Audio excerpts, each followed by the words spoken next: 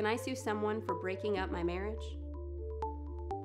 So yes, the answer is yes, and that is something of a surprise to many people, because North Carolina is one of few states that still allows for a lawsuit against a third party who breaks up your marriage.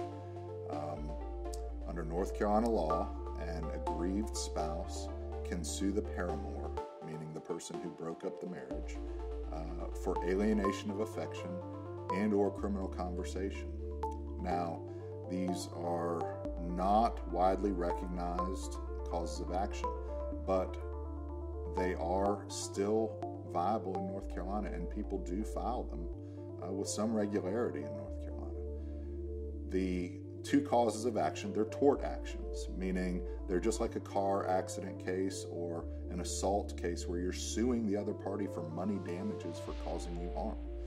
And alienation of affection is what it sounds like. You are suing a third party for destroying the affection that exists in your marriage. North Carolina essentially recognizes a property right in the affection that exists in your marriage. And if someone wrongfully takes that away, they can be sued for money damages.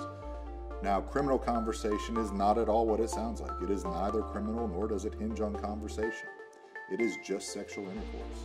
And if it can be proven that the paramour, the person who broke up the marriage, had sex with your spouse prior to date of separation in North Carolina, then they're going to be liable for criminal conversation.